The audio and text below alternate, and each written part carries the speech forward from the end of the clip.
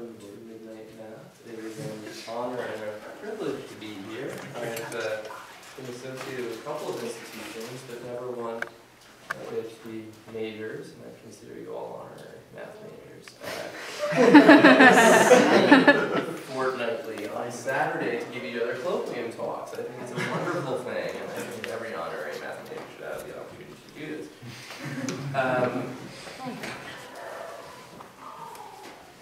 So I guess I regard this as a colloquium talk, and I think one of the roles of colloquium talks is to fill in gaps in the undergraduate math curriculum. People often talk about interesting things that you might not see in a class. And I think that's what a lot of you guys have been giving talks on over the course of the year. So I'm going to do something sort of like that, except for I'm going to talk about what you would see in the first course in complex variables, which fits the description, because though we have a course on the books in complex variables, we haven't found the staffing to offer it in the last 5 years. So we may as well put it into this space. Another great tradition with colloquium math talks is to try to prove the fundamental theorem of algebra as a corollary of the main result that you present to demonstrate its importance. And so if we have time remaining, I will do that. So I'd like you to consider a function as taking the complex numbers to the complex numbers. This blackboard font, C is the complex numbers.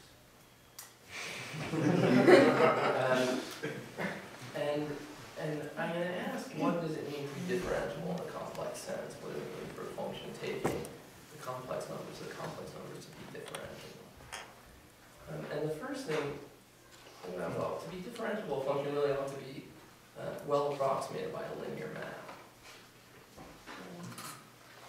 So the natural first question to ask is, what are the linear maps from C to C? That's multiplication by a complex number.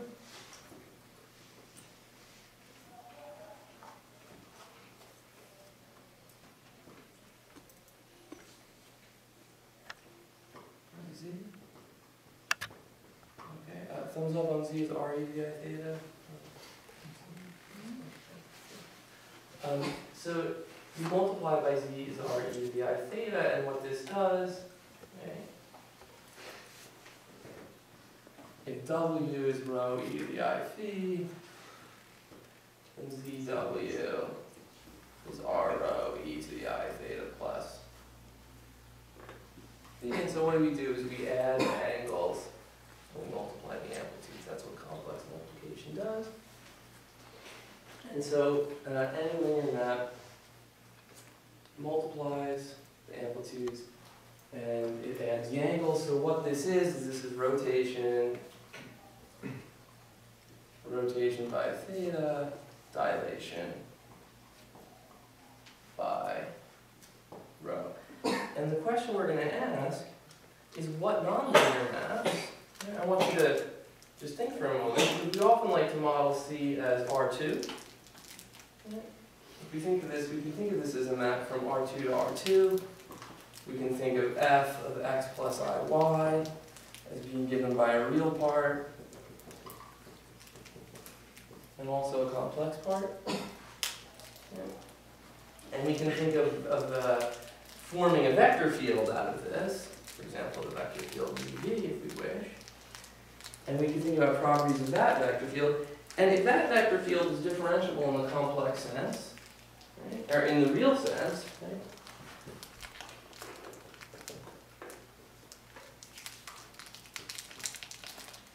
if the vector field UV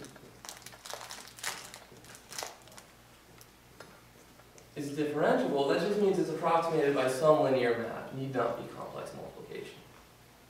Right? This just has to be, we just need that.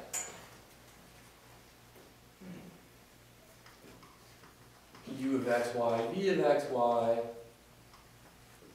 it has to be given by u at some x naught y naught, v at some x naught y naught, plus some matrix A times the vector of displacements.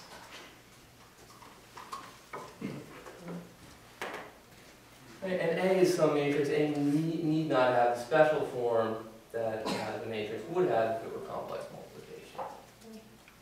All right, so this is just the first thing, is that for a number to be differentiable in a complex sense, it is more special than just being differentiable in a real sense.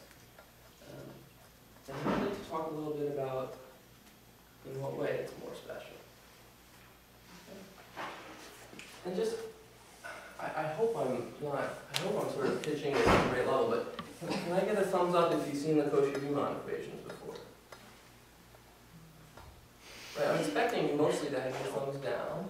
So thumbs up, which is fantastic, but we'll just go through that. Good. So again, let's think about what it possibly could mean. So I'm going to write my derivative f prime of z. Again, I'll write this as x plus I, write it as z. It's going to be the limit as delta z goes to 0 of f of z plus delta z minus f of z over delta z. That seems like a reasonable limit, right? That seems like a reasonable definition of the derivative. It's just what it means in I can rewrite this in terms of the real and imaginary parts. Remember, we're saying f of x plus iy. I'm writing as u of xy plus iv of xy. So I can rewrite this. And delta z I can think of as delta x plus I delta y.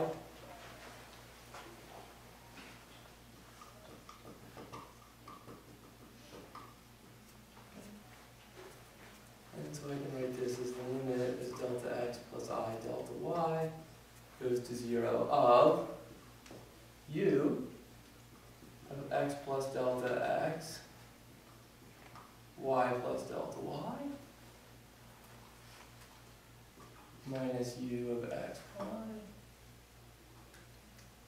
plus I, v of x plus delta x, y plus delta y, minus, and I'm going to exhibit excellent use of the board by erasing stuff in the middle. What I'm writing, minus iv of x, y, all over delta x plus I delta y. Do you agree with me that I can do this? All right. And what I'd like to do for simplicity, and we sometimes do this, I mean, there's lots of things I could do here, but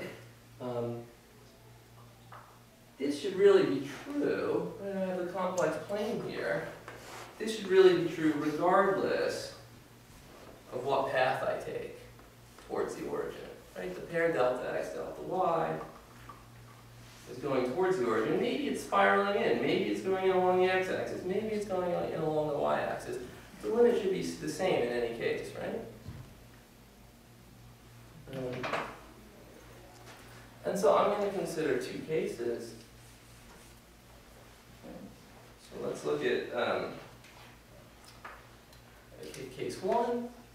I'm going to set delta y equal to 0, and I'm going to look at what happens when delta x goes to 0. So this is the limit along the x-axis. I'm thinking of pinching in towards 0 along the x-axis, but I'm sticking on the real axis along this limit. Well, and what I have is a limit as delta x goes to 0, u of x plus delta x y minus u of x y plus I times v of x plus delta x y minus v of x y all over delta x. Now, knowing a little bit about derivatives of real value functions of real variables, I can write this, and I'm going to adopt some notation from partial differential equations, where I use a subscript to denote the derivative with respect to. And so if I look at the real part of this, I can see that I'm taking u of x plus delta x minus u of x, And y I can really regard as just a parameter because it's not changing at all. I can divide that by delta x. And when I take the limit as delta x goes to 0, I recover the derivative of u. Similarly, I have this other function b, and it's just a real valued function of two real inputs. It happens to be imaginary part of a complex function, but we know how to do calculus with real numbers. And so, again, as I take the limit as delta x goes to 0, I can just regard y as a parameter, what I recover is the x derivative of v. And so the derivative of f has got to be ux plus I bx. However, it is also true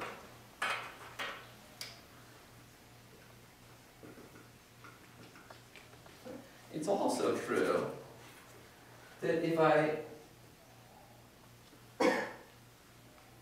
f prime of z has also got to be equal to what happens if I just squeeze in along the imaginary axis, right? Okay.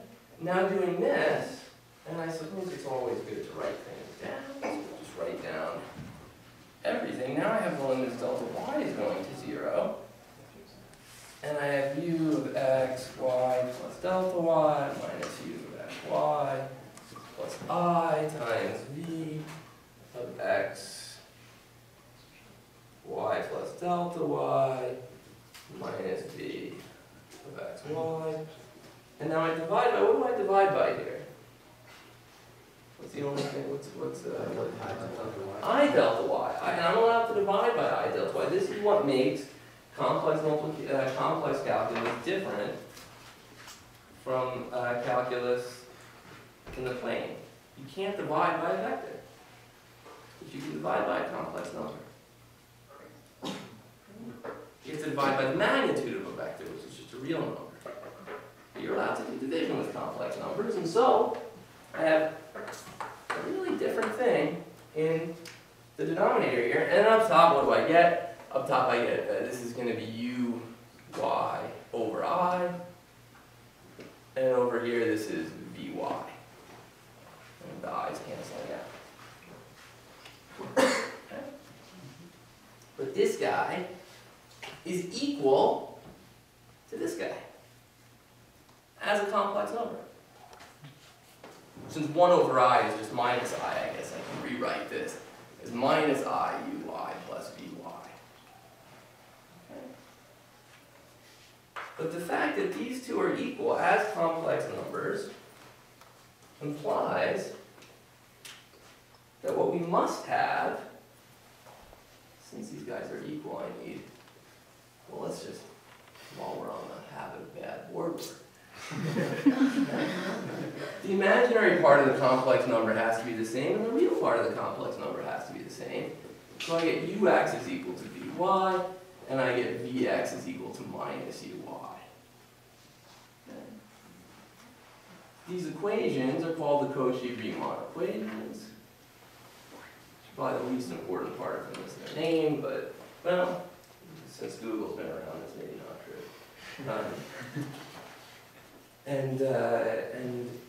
It's a very rigid restriction. This need not be true if I just have a real function and I demand that it be,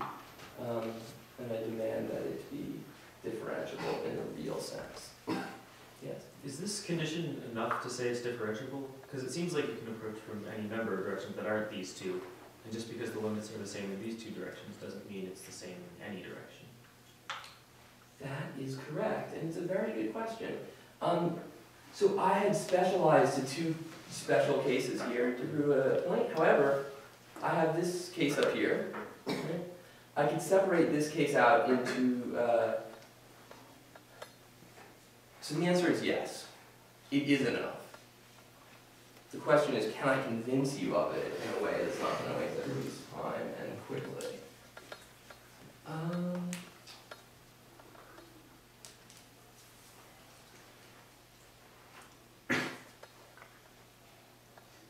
Well,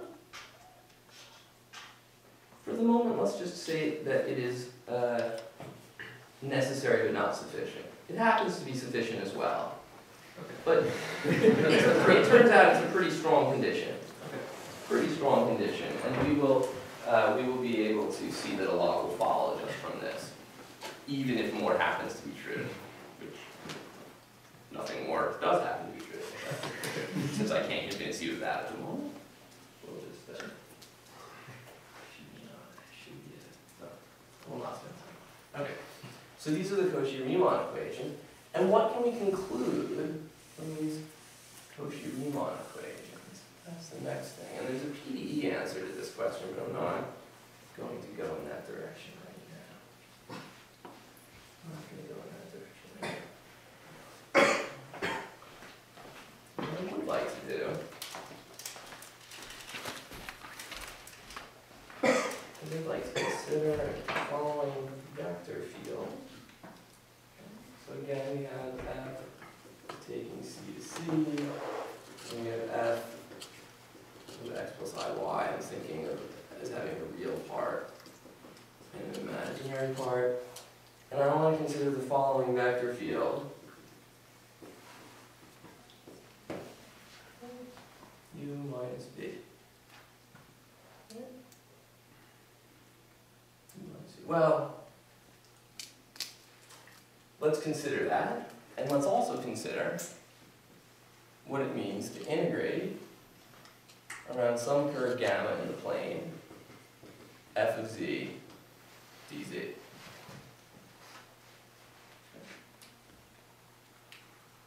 So I want to do this, and I'm going to have in the back of my mind that this might be a useful vector field to look at. Okay. What do I mean? What do I mean when I'm talking about an integral of a complex function? I guess we should write down some now since I erased the Cauchy-Riemann equations. We should write that down again.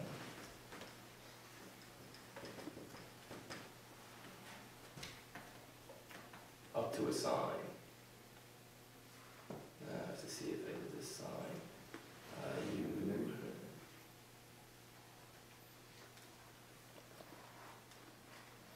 U. Vy is the, yes, okay, the sign is correct. So what do I mean by the integral of a complex function over a contour?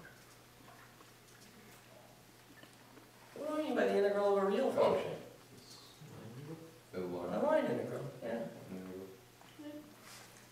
So, I've got my plane here, and I've got some curve gamma. And what I want to do is, I'm going to write this as u plus iv. And I'm going to then have to multiply this by the tangent vector to gamma, which I'll call t sub x plus I t sub y. The tangent vector.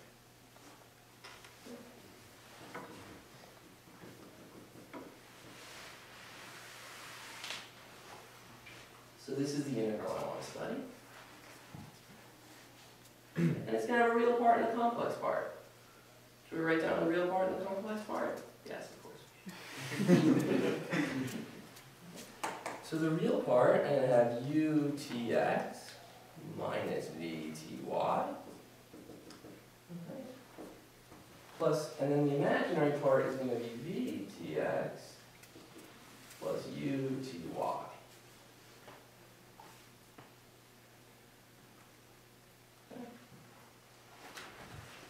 So how on earth does that help us? I'm going to close off this loop. Close off this loop gamma, and I'm going to say it down as the region R.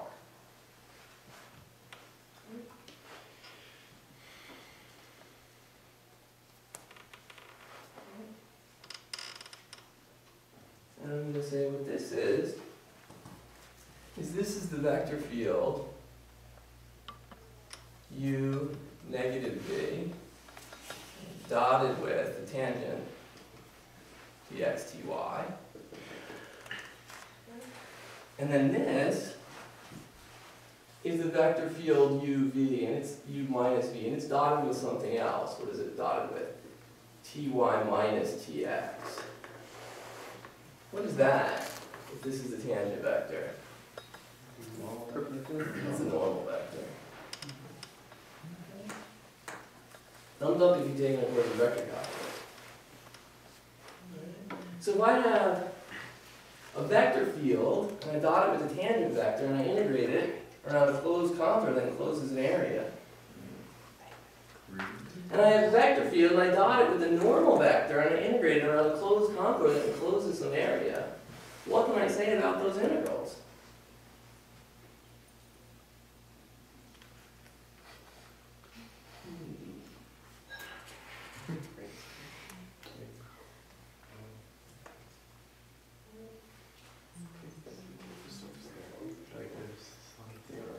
Some theorem, right? Yeah. So if I have if I'm taking a dot product against a normal vector, that's a measure of the flux, right? And the flux is being generated by the sourciness of what's happening inside, and so I have a divergence. And so I need to study the divergence of the vector field U minus V. Over here, I'm taking a dot product with a tangent vector around a closed contour, so that's measuring the circulation. Right? And the circulation is generated by the curl of the vector field. Okay, you might ask, what do I mean by the curl of a two-dimensional vector field? I just mean the scalar, which is pointing in the z direction, as if this thing had a z direction.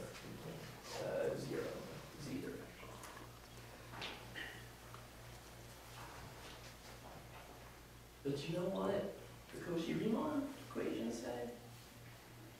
In terms of the curl and the div, the vector field u minus v.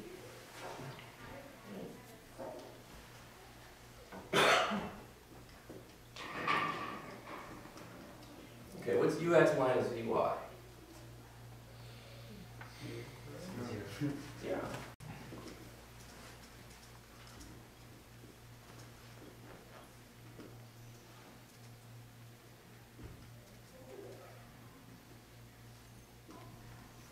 What's minus vx minus uy? 0. There's no divergence, and there's no curl, and so my integrand is 0. So it tells me now the integral around any closed curve is 0. The integral of a complex function that is differentiable in a complex sense around any closed curve is equal to 0. Well, that's interesting.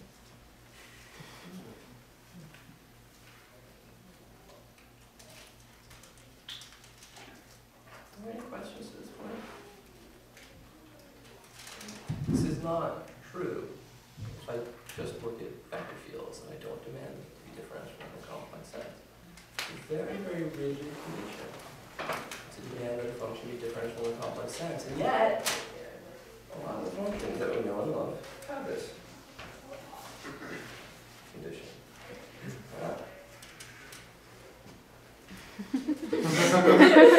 There are a number of things I could do next. So I was trying to figure out which one I was saying. So does this mean like a constant real value function, like from C to C as in C to R, that just gives you a constant number is not differentiable? Because it seems like if you integrate it over a surface, you can always be getting something.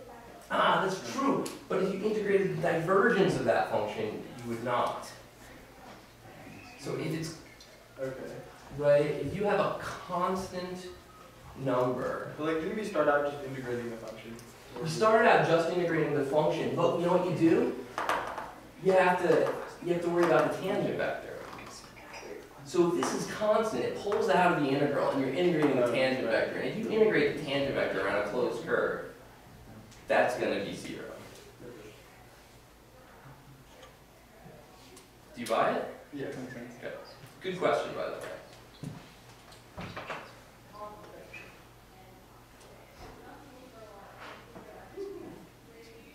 Are there further questions?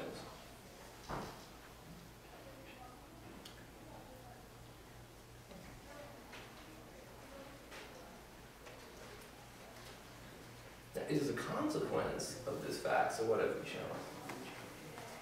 What do we know now? We now know that the integral around, I guess I'm going to put a little circle here to indicate that it's an integral around a closed curve. It's 0, and this is true as long as f is differentiable in a complex sense.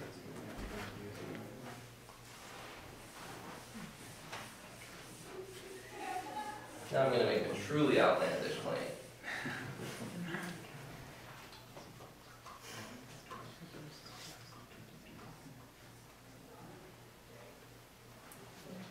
The claim is the following. Again, I have a function, it has this nice property, it's differentiable everywhere I care for it to be. And I'm going to claim that it is enough to know the value of this function. It's enough to specify the value of this function on a closed curve. So let me write down explicitly what I mean, that f of z is equal to the following.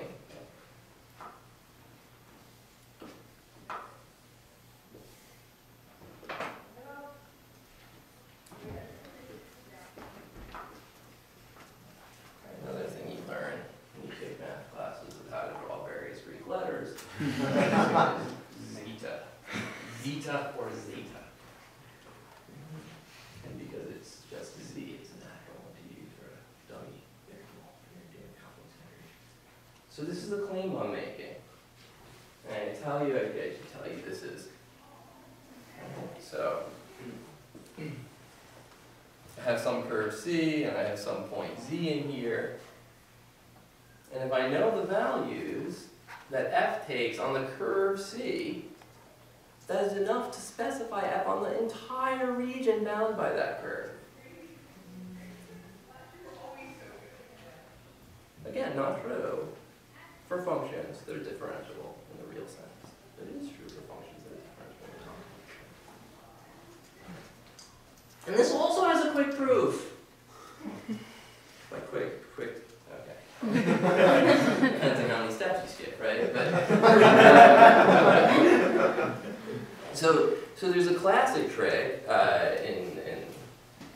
in math where you take an expression and to derive an equality like this, what do you have to do? You have to manipulate one side or the other until the two are equal. Right? And what are your choices for manipulating? Well, one great choice is to add 0. Right? But how on earth does it change anything if you add 0? Well, you have to write 0 in a clever way. So let's do that.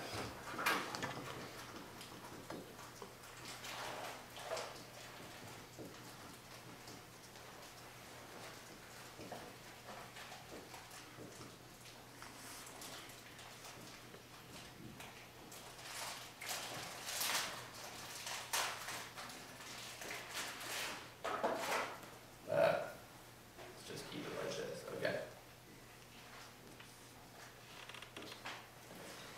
So, these I've added 0, because I subtracted f of z and I added f of z, both in the numerator with the same denominator. And so what I want to do is I want to think about this integral as really having two different pieces. Okay. Now the next thing I'm going to do, now, f is a nice function. But f over zeta minus z is not necessarily a nice function. So what I'm going to do is I'm going to draw myself a little circle of radius delta right around z. And now the function f over zeta minus z is no longer problematic as long as I restrict not to the region enclosed by c, but the region in between c and this little circle. Yeah? Okay. Now, and let's give this guy a name. We already used C, so C prime is a pretty good name, isn't it? Doesn't make you think of differentiation or anything. We'll have tildes and hats before the end of the day if we can be confusing enough. Okay.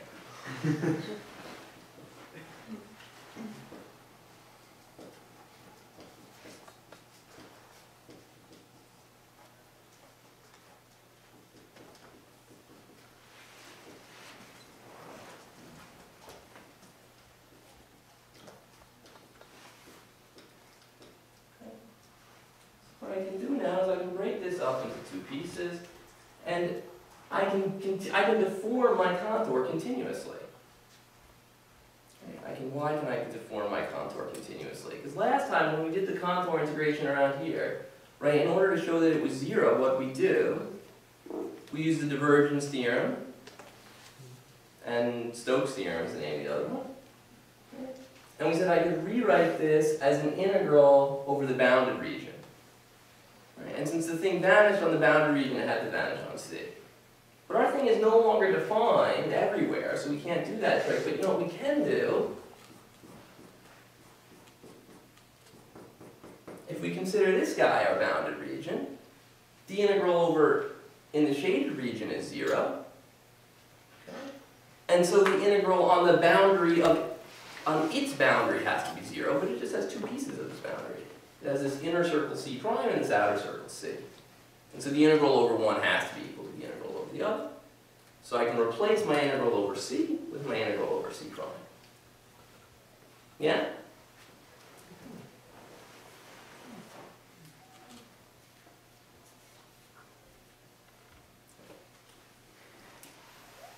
And the nice thing about C prime is I can parameterize that.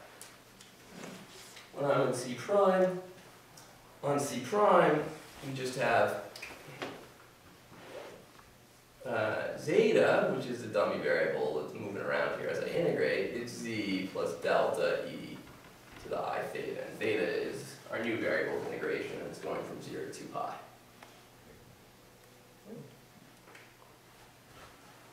And so I can write d zeta then is I delta e to the I theta d theta from the change of variables formula. Throwing this in here,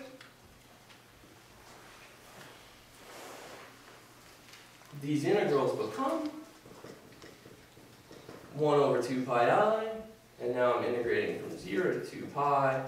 I have f of z zeta minus z is just delta e to the I theta, but my d zeta, which I lost when I went down here, but it's really there.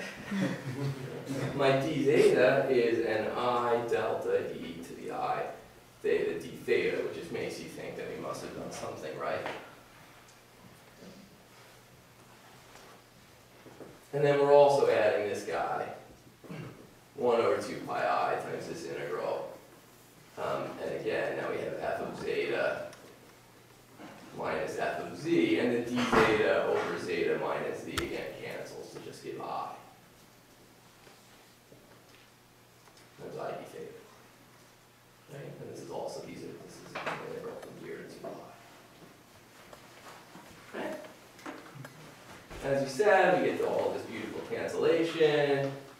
So there's no theta at all in here, so when you integrate from 0 to 2 pi, we just get 2 pi, and the 2 pi i's cancel. And so this first term is f of z, but the second term is 0. I have a, right? Because I have this super small circle here, and f's a nice function, it's continuous. So if I make that circle small enough, I can make f of z as close to f of z as I wish. And since it doesn't depend at all on the size of this circle, I may as well just take the limit as delta goes to 0. In which case f of zeta is equal to f of z, and I just get 0. So this guy is 0. Yeah. I guess I'm wondering if that term you added on never interacted with the other one at any point, why did we need to add it in the first place? You know what? Because we started with an f of zeta up here. So the term I added was this piece and that piece. Okay. But that's it. That's the right question. I did not notice that those actually had different variables in there. Yeah, that's the right question to ask. Because a lot of times published proofs are not parsimonious. Certainly the proofs that I present are rarely the best ones. So it's always good to see if there's a better way. All right. So extraordinary fact. What we're saying here. Let's think about what we're saying. So we did some computation and that proved the fact, but maybe it doesn't make a whole lot of sense yet. That's okay. Really extraordinary fact. We're saying not only not only is the value of a function on the interior of this domain, the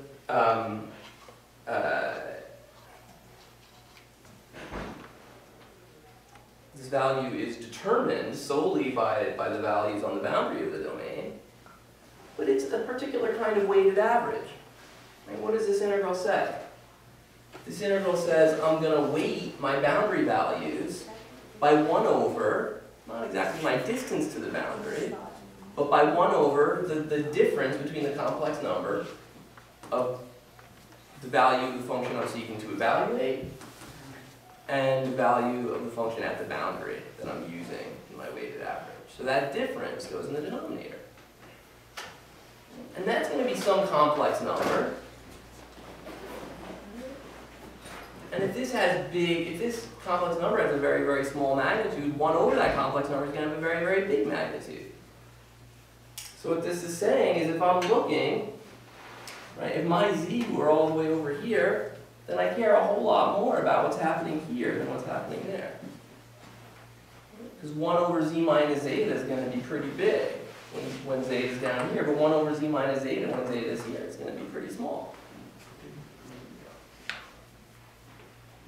The opposite, thank you. Z minus zeta is going to be pretty big down here, and hence 1 over z minus zeta will be pretty small. Whereas z minus zeta will be pretty small here, and hence 1 over z minus zeta is pretty big. So what this is telling you is that the value of a function, which is differential in the complex sense, I'm tired of saying that, I'll just say analytic. The value of a differentiable, of an analytic function on the interior of some domain is just a weighted average of the boundary values. A very, very special feature that these functions have.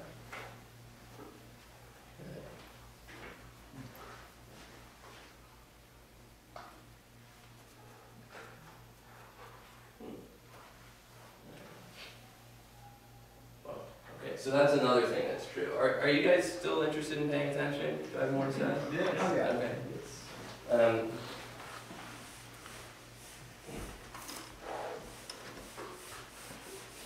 So like, I don't know, week 5 of a complex variables course, I think. I skipped some stuff. There's other actual material that happens along the way. But a lot of it is reminding you about some fundamental theorems of vector calculus and vectors and plane and complex multiplication. All right, so what do we know so far? We know that f takes c to c is analytic. Then we have this formula f of z is equal to the integral over some closed contour containing z of f of zeta times z minus zeta d zeta. This is called the Cauchy integral formula. Did you drop the 1 over 2 pi I at some point? Only in the imaginary world where I write things down incorrectly. Thank you, So it's in the man. complex world. The complex, yes, the complex world, the I is hiding, just like the other, behind the other sheet of the. Okay. Yeah. So this is our Cauchy integral formula, and I claim this actually says quite a lot. Right.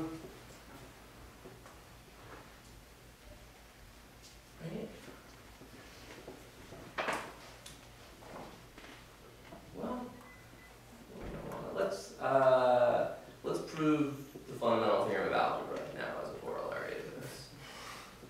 Okay, so I think that will be fun. First, we'll prove sort of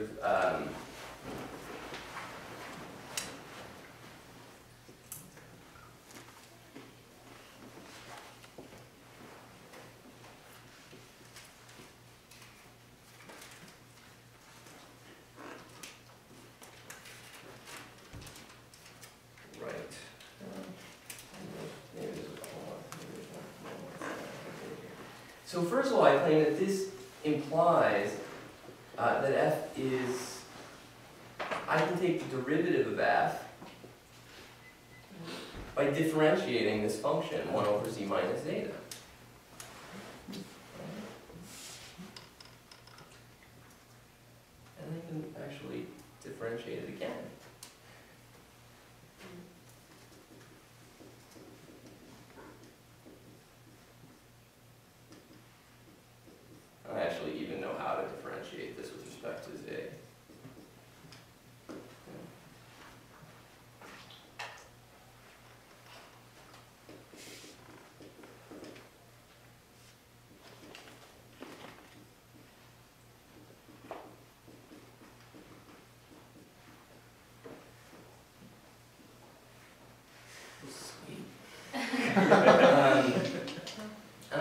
keep going.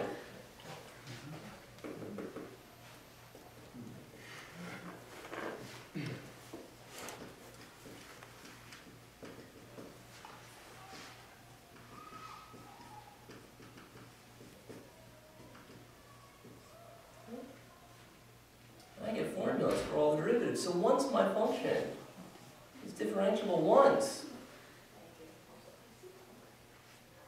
it is differentiable infinitely many times.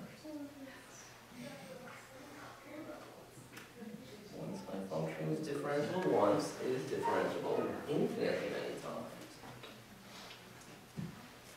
So we can't have corners.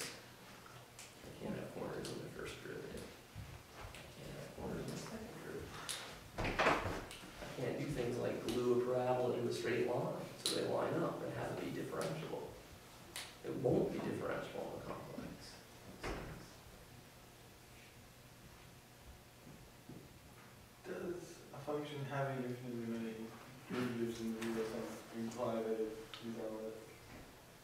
No. There are three different classes: C infinity, real analytic, and complex analytic, which lives inside the next. So it's not true.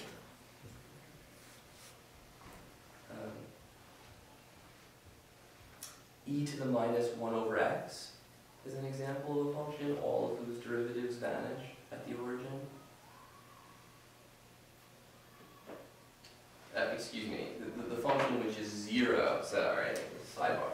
Right. So g of x is equal to 0 for x less than or equal to 0, and e to the minus 1 over x for x greater than 0. G is, all of g's derivatives exist, and they all vanish at the origin. Nevertheless, if you were to try to use that information to construct G via a Taylor series, you would be only half right. So this is sometimes called C infinity flat function, right? It's not real analytic. So having all of your derivatives as a real function isn't enough. But if you are, once you're differentiable once, you're differentiable for all your differentiable n times in the complex sense. So that's pretty remarkable.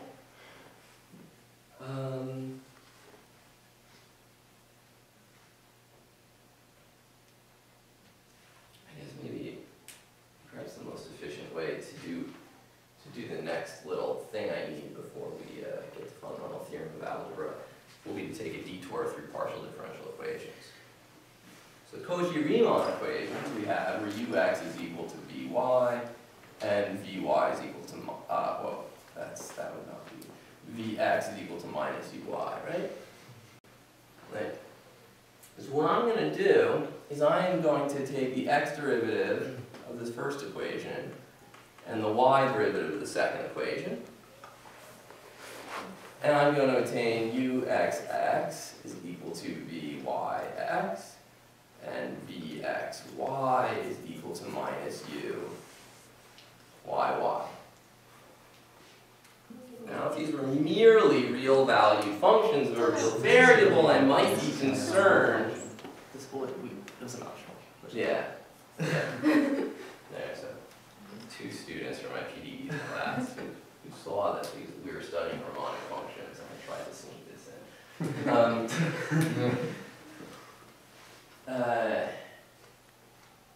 But this is something I sort of didn't mention, is if you have merely a real value function of a real variable, or in this case, a real vector value function of a real vector input, it's not true that if you first differentiate in y and then differentiate in x, it's the same as first differentiating in x and then in y. It's only true if the second derivatives are continuous. But here, that is no problem. The third derivative exists, so the second derivative continues.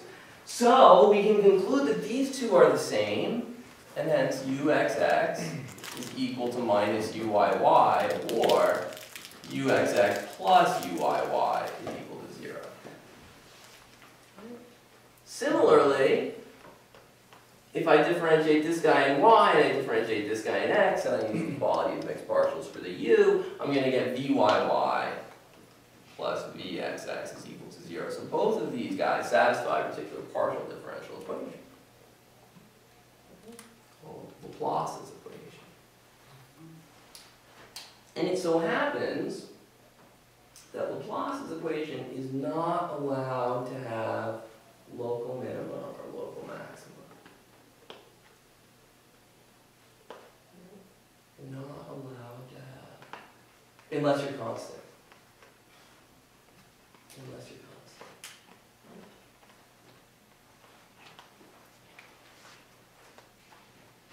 And what would happen at a local maximum?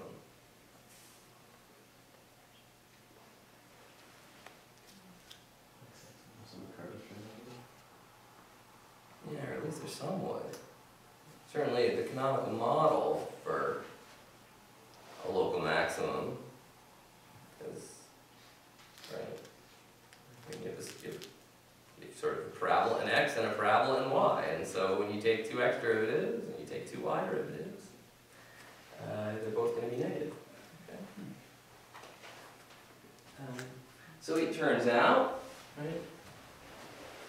So here's a fact, and I actually should have a short proof of this, but it's escaping me at the moment. So I just gave you that heuristic argument. U and V have no local max. You're not allowed to have local max. So these are functions that whenever there's a critical point, it's a saddle or a center. Saddle.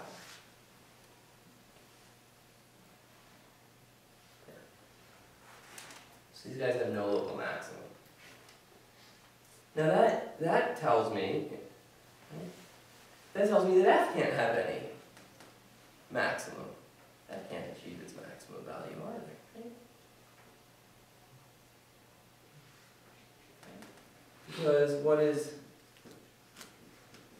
the magnitude of F squared is u squared plus v squared. And so F can't be bounded. If F were bounded, U and V would have to be bounded. And they can't be bounded on the whole plane. In fact, they have no local max, and also they can't be bounded. Yeah. Okay. So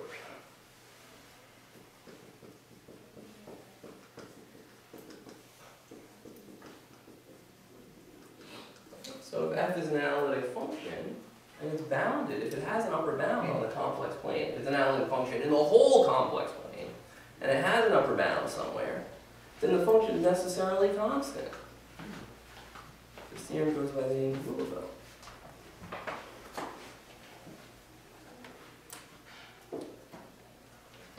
So now let's prove the fundamental theorem about let's leave a little more. No, we're gonna do it.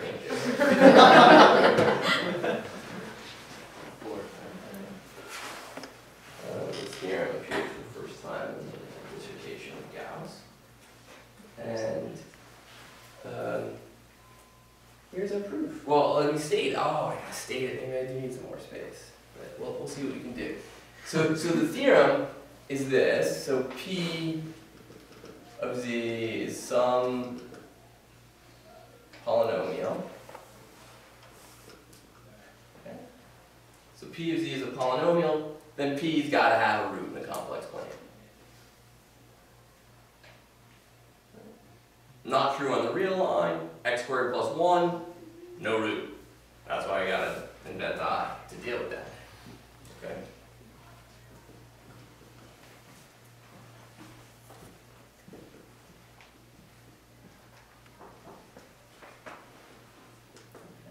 You might say actually the theorem says that then P actually has d roots counting multiplicity, but once you have one root, you can factor that out and divide and get a polynomial of degree d minus 1. Just do it d minus 1 more times, and then the next thing you know, you got d roots counting multiplicity. So it's good enough to say that you have one root. Right? So that's what the theorem says. You got a polynomial in the complex planes, it's got a factor. And what's the proof? Alright, so famous last word, suppose not. Suppose not. Then f of z is equal to 1 over p of z is analytic and bounded.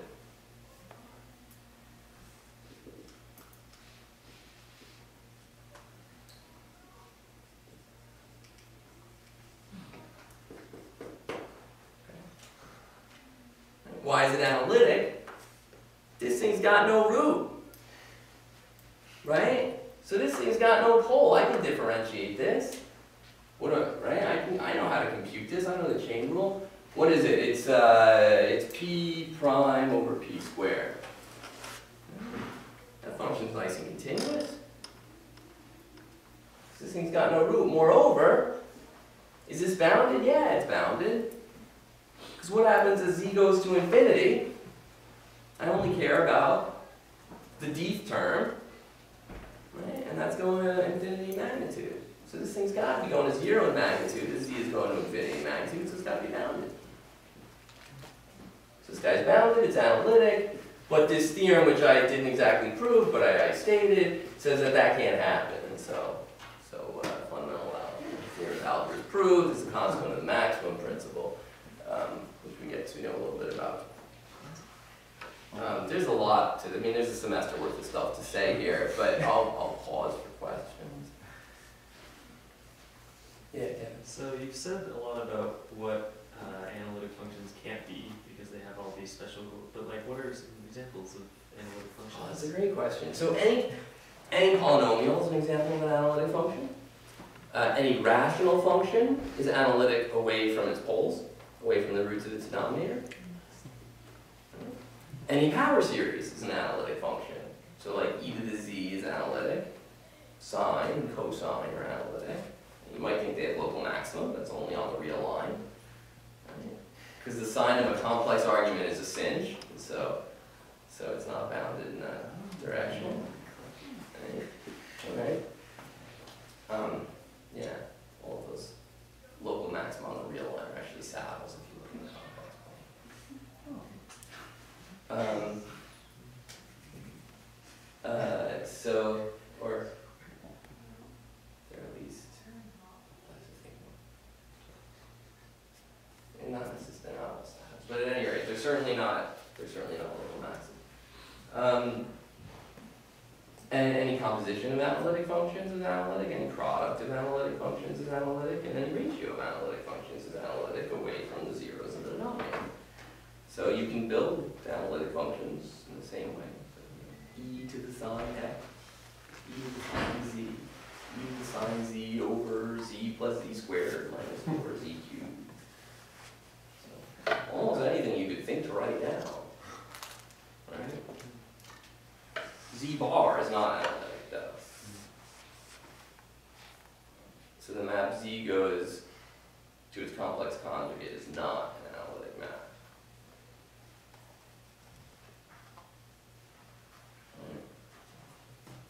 It's not differentiable in a complex sense.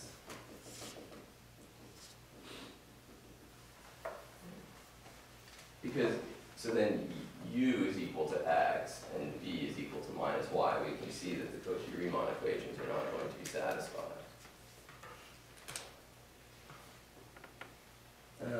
And so this is the one, sort of everything that you would, any kind of function that you would write down and just plug z into it is going to work. The problem is if you need z bar to build your function.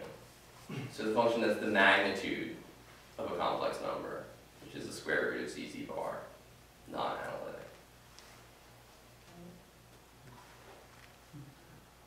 And there's a whole other issue. So the square root, I didn't talk at all about multi-value functions, but things like log is really only defined up to 2 pi I.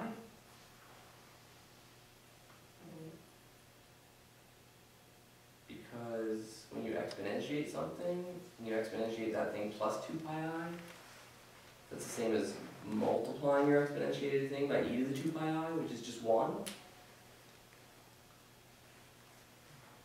And so the logarithm takes all of value as a whole. I mean, the theory of Riemann surfaces is sort of the idea as well. Maybe the domain isn't really the complex plane. Maybe the domain is many, many copies of the complex plane that have been cut and stitched together. Right? And so you can imagine it almost like a parking garage. So if you wanted to think of like where is, let's say is the fifth root defined. Well, or log. I mean, it's sort of, you kind of imagine you have complex planes stacked one on top of each other, and they all have cuts along some ray, let's say the negative real axis. And then you just lift one up and glue it to the next one like a parking garage. And that's sort of where log wants to live. Which is why if you integrate 1 over z on a closed circle, you can get something other than 0. You can get 2 pi I. So what you've done is when you go around, 1 over z, if you integrate it, you should get log. And so you're evaluating the log of some point on the circle minus the log of the same point on the circle. But it's actually, you've actually gone up a layer on your parking garage.